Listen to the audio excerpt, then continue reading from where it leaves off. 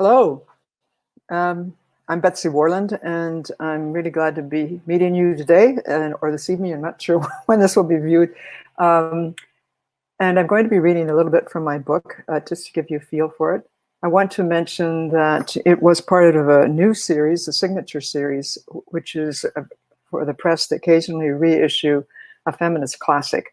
My book, Bloodroot, initially came out in 2000. So let me just tell you a little bit about why I'm chosen to read what I'm reading today. What this book was a lot about was my narrative position and my mother's narrative position, and they went like this. Maybe some of you have run into that yourself with your mom. And what I was investigating in the book is what were the backstories more about that, some of which I've even found out about since it first came out in 2000. This book taught me more about writing than any other book. This second edition is now, I think, my 14th book. There is a foreword by Susan Olding, which is really evocative, both of mind and heart. And then I wrote an essay at the end, reflecting back 20 years later about the book and what's happened since that time. Interestingly enough, I think this book is probably more relevant today than it was even in 2000. So here we go. You make your own decision. I'm starting at near the beginning of the book, and I'm going to be, you can see my little, I'm going to be jumping around a little bit just to give you a feel for it. As I write about my mother, I untell her. She is dead, ever absent. Her daughter, as her daughter, my knowledge of her as a person is inevitably and necessarily limited. Throughout the years we lived in relation to one another, we were most comfortable in ourselves when absent from one another. We were each other's blank space. My mother's tolerance of me was enabled by a silent pact that I tell her very little about my life. This narrative traces the blank spaces of what we could not say, what will never be known, of what will never be fulfilled.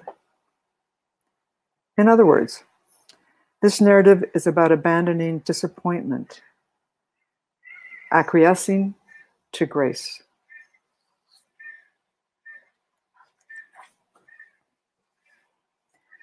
Our mother had an imaginative relationship to truth. She didn't out and out lie. She rearranged a story's parts like someone moving furniture in a motel room. It was presentation. How it looked to her was how it would look to others. This is the basis of how it then was made true. Truth cut in half reveals itself. As her daughter, I hated the liberties she took. With her cut and paste editing, she had little regard for others' feelings or sense of integrity. I couldn't, however, think of her as a liar. I still can't. I thought of her as afraid. Then much later, I grew to think of her as a remarkable metaphorist.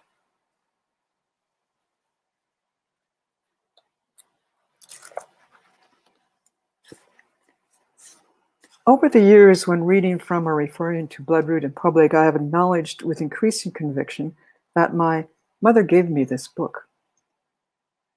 In one respect, this seems nonsensical. She was dead. She would have never chosen to reveal some of the stories I have in the book, and likely would have been horrified that I have told them.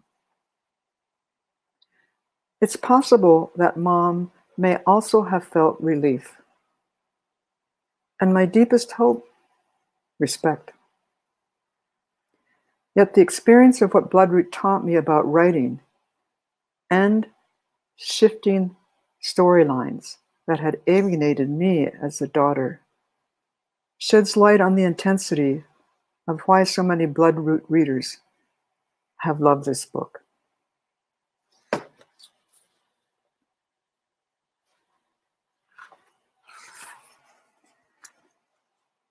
Mom's face after surgery, how it emerged from the bottomless, mouth drawn, hair pressed back, eyes black holes of underworld vision, looking at the living with no nostalgia. The impossibility of sustenance. The mouth knows it is merely a conduit. The truth? I am a gasping mouth.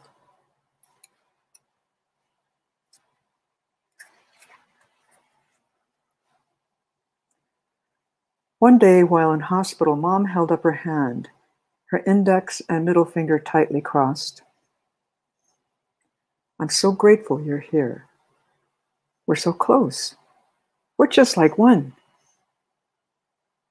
Yes, we are.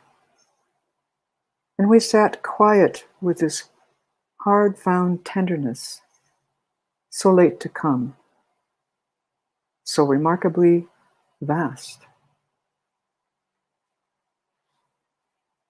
Then Mom astonished me.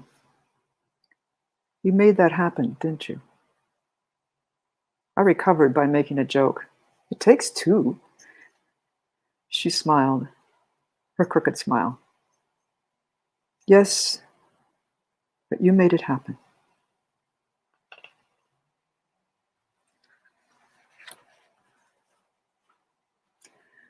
Now I see what so few mothers seem to see.